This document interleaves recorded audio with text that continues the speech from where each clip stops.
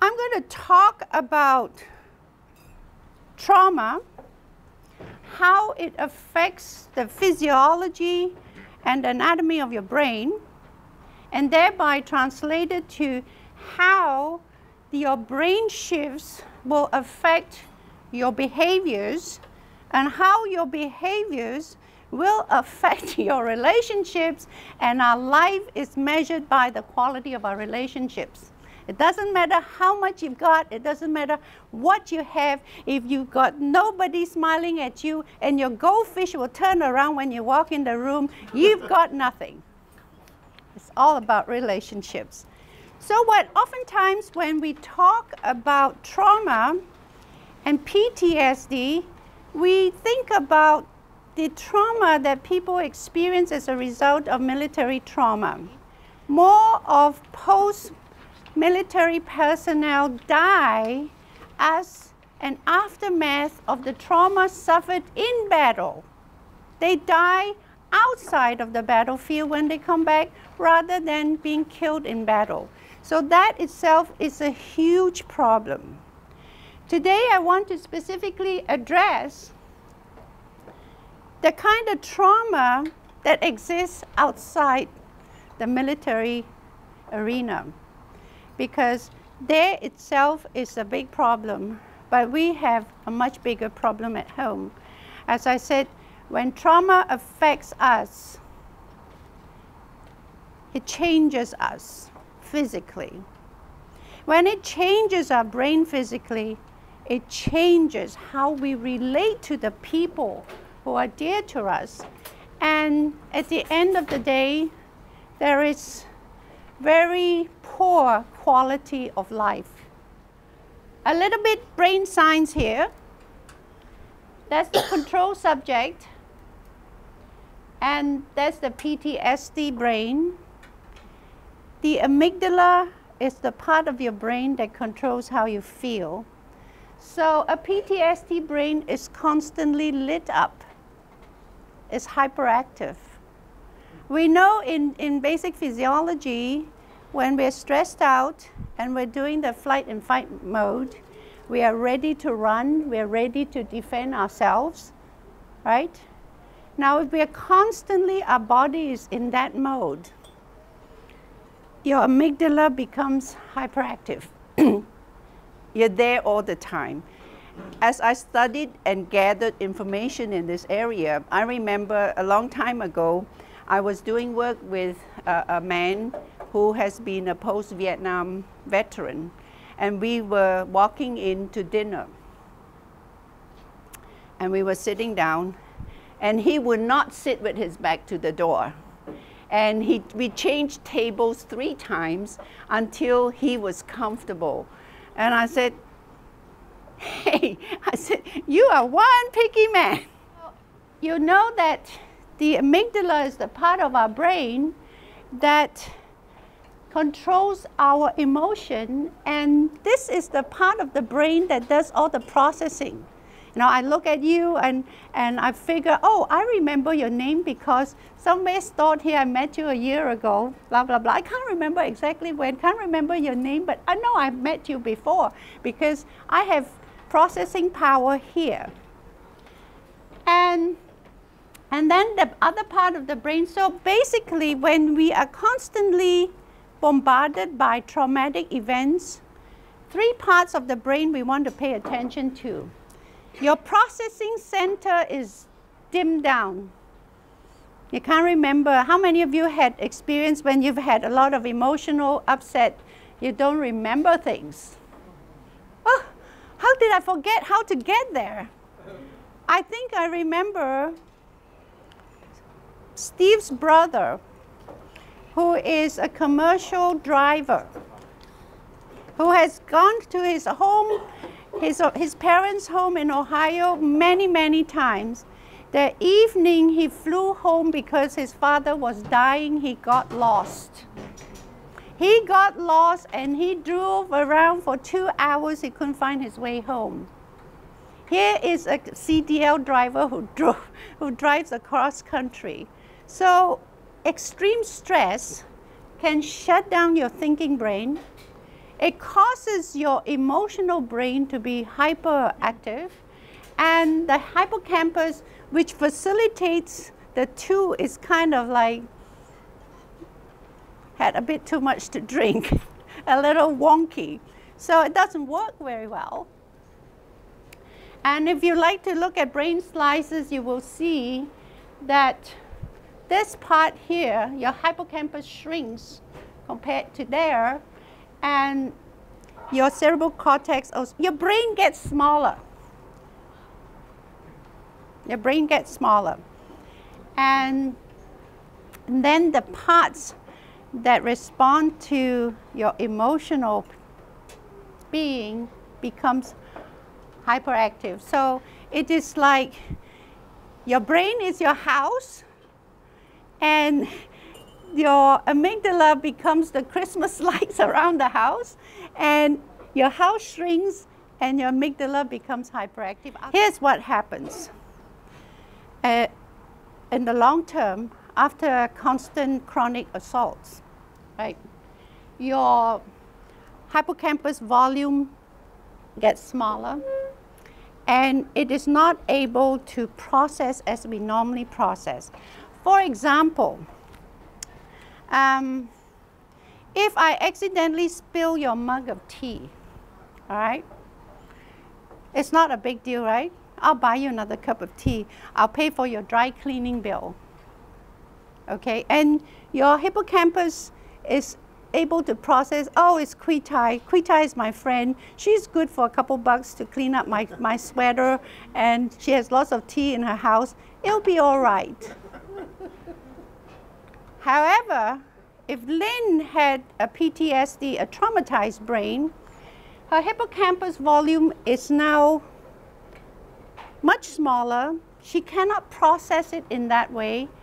And the spilling a cup of tea immediately takes her back to the last time a cup of tea was accidentally spilled and a kind man said, "Let me help you," took her away in a corner and raped her.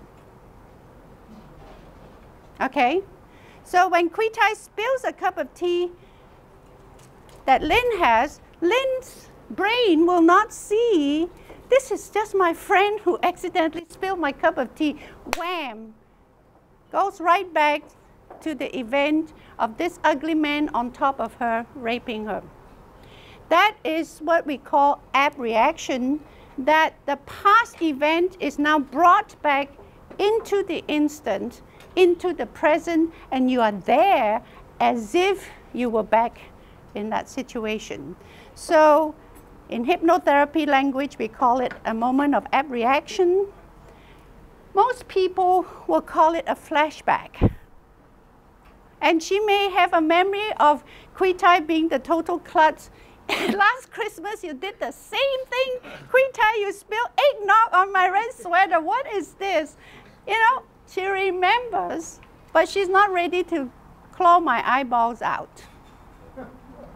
A flashback is when you instantly, a past traumatic event is still very much in what I call T0, in the moment. If you read Bessel van der Kolk's book, he talks about a case called Thomas, who's a veteran, whose comeback has a successful career, but he cannot enjoy 4th of July with his family. He hears the firecrackers. Instead of looking at it as one of many 4th of July events he's attended in his life, he's right there in the battlefield where his buddies were all slaughtered and he was the only survivor. So he crawls under the bed. So we see, and I think many of you are nodding your head, you know what I'm talking about. So your clients come to you who have traumatized brains and they can't stop abreacting. They cannot turn their memories into just memories. Their memories are still in flashback mode, and they continue to suffer even though it's 40 years after the event. Simply put, a traumatized brain translates to a person who abreacts frequently, who is hypervigilant, who has to have things a certain way to keep control. Or you will find that many veterans who come back from battle scars, they feel numb because they don't feel. Or worse still, they go see some people who would medicate them. I had worked with a veteran long time ago in my Georgia office. He said, please help me. I am tired of going to the VA.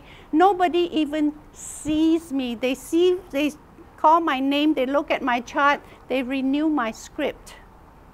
For sleeping pills and what have you, they give me. Nobody talks to me. Nobody sees me. So, these things happen. These are what we call the silent victims. The silent victims. So as we look at it, I made up this little diagram. You have loss of purpose on a spiritual level. You cannot feel joy. You have no sense of self-worth, even though they hold, you know, some of them are very successful professionals outside, but inside they feel like every day they are lying. I feel like a fraud. Every day I go in and I take care of my clients, but when I come home, you know, I'm still that scared little person inside. And they're constantly reliving their crisis. It never goes away. And so translated to the mental part here, this part you suffer from flashbacks and depression, anxiety, panic attacks. You can pull out your DSM book and put it on top of them, okay? But simply put, they are so scared they cannot relate and their family members suffer.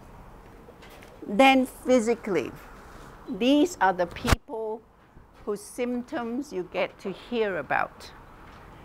Panic attacks, self-mutilation, and you'll find that many of this particular person, Tom, that Vanderkoot talks about in his book, his hobby is fast motorcycle riding. They like to get in extreme sports in order to feel something. Ordinarily, day to day, they are numb. They can't feel, so they do crazy things to be able to feel. They can't sleep, so you medicate. They can't eat properly, or they have disordered eating. And it translates to a whole plethora of medical issues. And so you go see this specialist and see that specialist. Very soon you become a walking cupboard of pills. A lot of times your brain gets to be so numb and so small that you can't feel. We know that there are several things that we can do. The good news is your brain is plastic. That all the trauma that you suffer, if your brain has shrunk, if your brain has changed, most people say by the time you're 25, you can't learn any more new things because you're set.